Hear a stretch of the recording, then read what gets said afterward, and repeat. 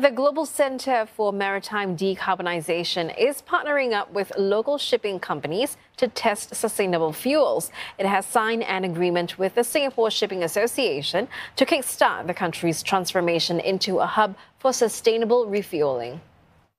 We are the busiest bunkering port in the world. So when you talk about new fuels, it talks about bunkering, the bunkering of new fuels. So we definitely need to be on top of the game. Ms. Yang says establishing Singapore as a refueling hub for sustainable fuels will ensure the survival of the industry. She also hopes Singapore will become a thought leader in decarbonisation and draw more companies to its shores. She adds that shipping companies can bring to the table their deep knowledge of the industry and real-world challenges they face in transitioning to sustainable fuels. The Decarbonisation Centre has laid out 5-year plans to explore the safety of ammonia bunkering, the mixing of biofuels with existing marine fuel, and ways to capture and store carbon on ships.